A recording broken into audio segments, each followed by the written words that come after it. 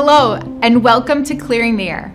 I'm Chrissy Clocker, Applications Engineering Manager at Donaldson. Today I'd like to spend a couple of minutes talking to you about NFPA combustible dust standards.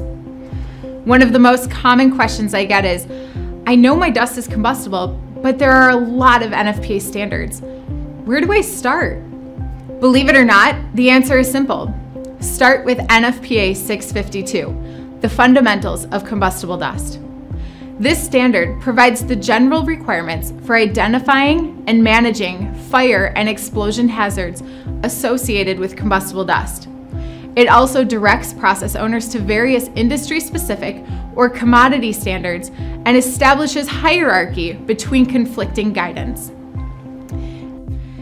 Industry-specific standards such as NFPA 61 for agriculture and food processing, 484 for metal dust, and 664 for wood dust were created to identify various strategies proven to be successful mitigation solutions for hazards associated within industry processes. If you don't fall under one of the industry-specific standards, NFPA 652 has a flowchart that guides process owners to the General Combustible Dust Standard, which is NFPA 654. Whether you fall under an industry-specific standard or the General Combust Standard, or both, you'll be directed to reference design standards that tell you how to mitigate the hazards in your process.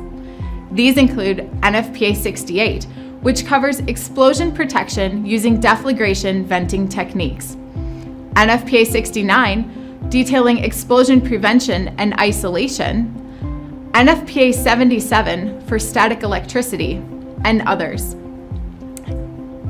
Access to all NFPA standards is available online for free at nfpa.org. You can also order PDF copies or hard copies of the standards for easier access. Depending on the complexity of your process and dust, NFPA standards can be a challenge to navigate.